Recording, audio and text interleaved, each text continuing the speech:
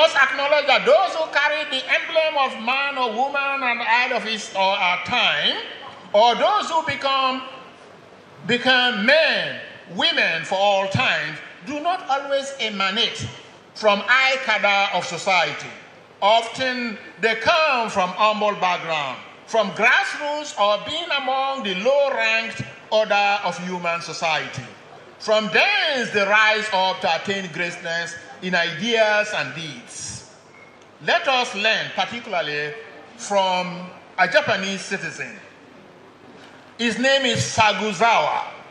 His best-selling book in 1872, he propounded the idea that heavens do not create one man above or beneath another. The work he called Kagumon no Susume, and meaning an encouragement in learning. Over 200 copies of the books were sold. The remarkable essence of his work, to which he declared, heaven does not give riches and dignity to people, but the learning and labor does. Saguzawa rose to the top, though born low, ranked samurai in faraway Kyushu in Japan, came to be the pioneer progressive thinker of Japan that is held so high esteem to this day.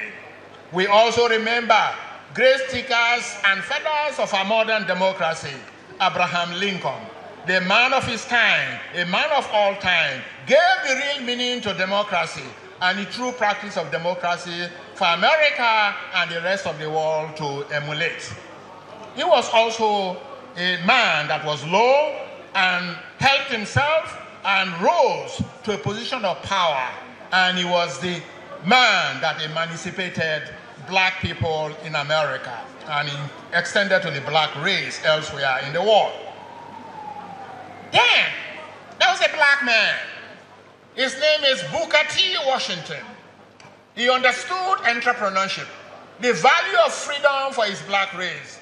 Those who knew or know black American history will appreciate his person. And he had this wisdom. I have learned that success to be measured not so much by the position that one has reached in life as by the obstacles which he has to overcome while trying to succeed. Booker T. Washington was a free slave at the age of 9.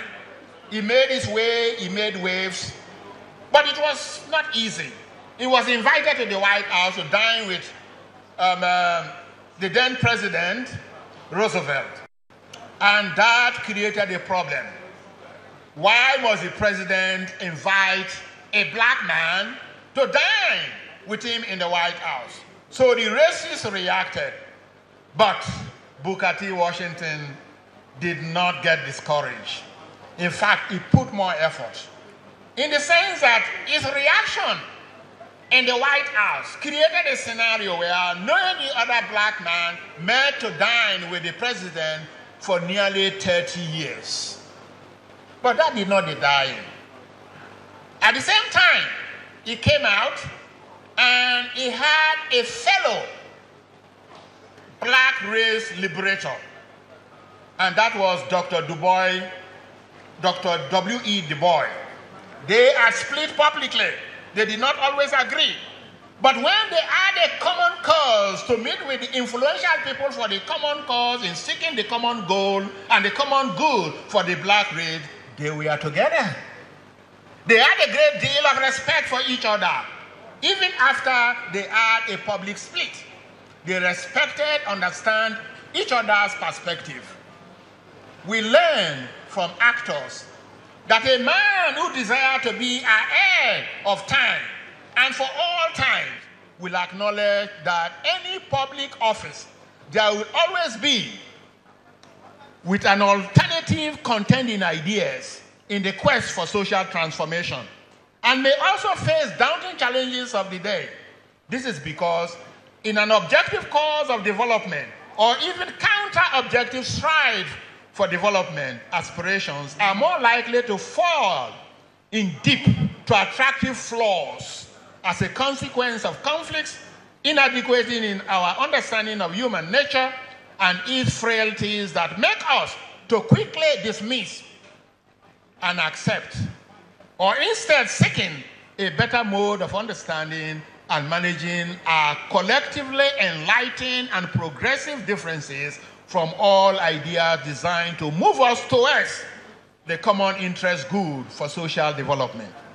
Furthermore, we are likely to move to the point of powerful challenges and emotional interest, but only the iron logic of facts backed by truth that can confirm our differences and render interpretation that can relate well with us with the passing of time. In all society contending for social change, we can truly learn that revisionist and dissenting views in all issues of public interest will become generally accepted when the iron logic of facts prevail to convince the thinking majority of society. Therefore, in the chess game of politics, ladies and gentlemen, sometimes compromise is the key to success. That is why our great father, Dr. Nnamdi Azikiwe, once said, "Compromise the art of symbiotic living.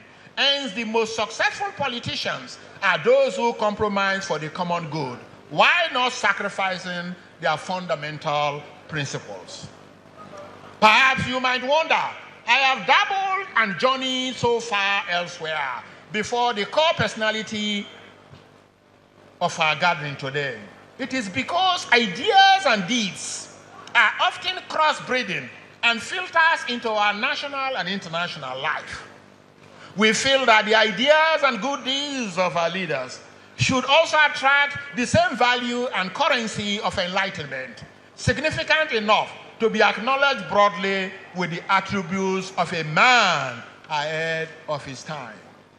The examples of personalities with such attributes that we have learned began within their own humble beginning, from their own locality to the nation, before gaining international recognition and respect that earned them man of his time or man for all time.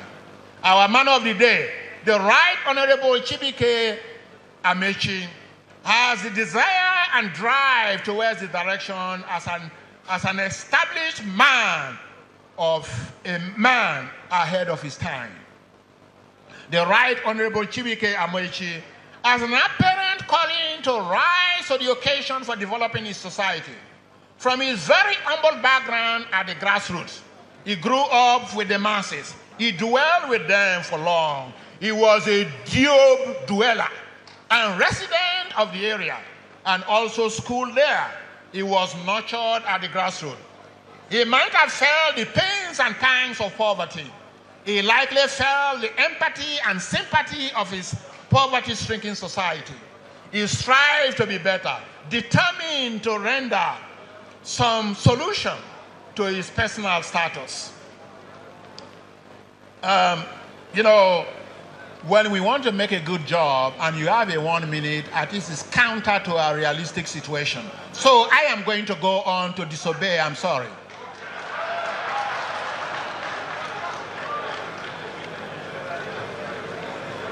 Because this is the real meat. So hence, he saw education as the only way out of poverty. He was educated in inadequate public school system. He must have felt the crude sense of hardship that catapulted him to seek rural public secondary education